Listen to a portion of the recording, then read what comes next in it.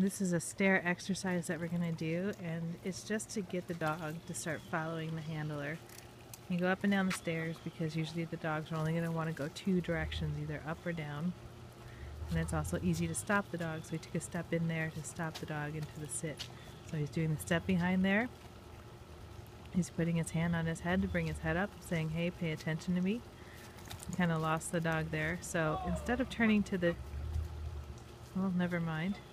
Now he's bending down to bring the dog forward.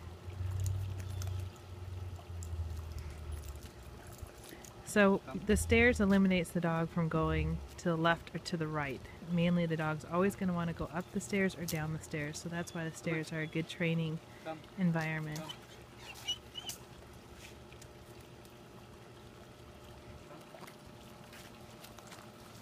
So it just helps eliminate some of the different choices through trial and error that a dog can make. It's usually either up or down the stairs.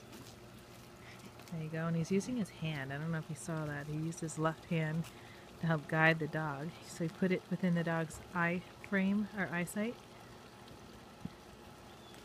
And he's using it as a guide.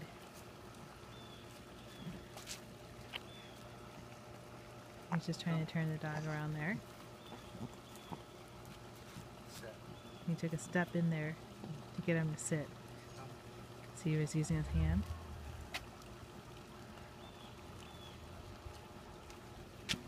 And it's just to kind of help the dog out, so the dog knows and understands a clear picture of what you are expecting of him. And that was a nice turn because the dog turned with the handler instead of away from the handler. So those are little subtleties that will get cleaned up more and more as we train this dog. There you go. So he asked him to say come, or he did ask him to come, and he didn't get it, so he bent down to kind of help the dog out.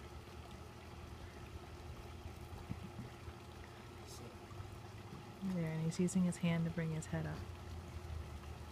The dog clearly likes it. He likes the attention. Good boy, Diesel. Thanks, Cheryl. Good job. Good job, Diesel.